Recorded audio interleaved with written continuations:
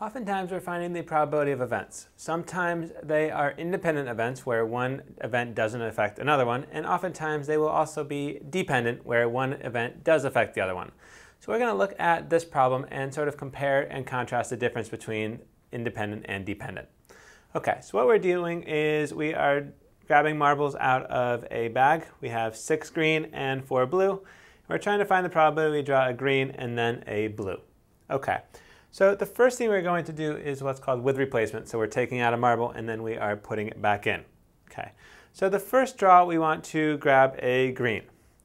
We have 6 green marbles out of a 10 total. So the probability of drawing a green is going to be 6 out of 10. Okay. We put that marble back because we're dealing with replacement. And then we want to grab a blue. So when we grab our blue, we have 4 blues out of 10 because we put it back. So now we just have a 4/10 chance of that blue. To find the probability of both occurring, we just multiply and end up with 24 over 100.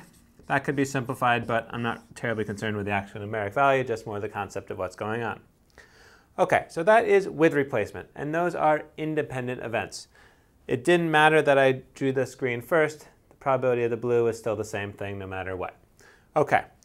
Without replacement. So now I am taking a marble and I'm not putting it back in.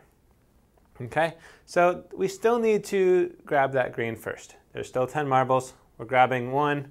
There's 6 greens, so the probability is still 6/10 that we grab that green. We don't put that back. So now instead of dealing with 10 marbles, we're now dealing with 9. We want to grab a blue. There are 4 blue, so the probability is now just 4/9 that we grab that blue. Multiply these probabilities together, we end up with 24 out of 90. So our probability has increased because we didn't put that marble back. Okay? This is a dependent situation, this without replacement, because where probability changes for the second marble depending on what happened with the first. Okay?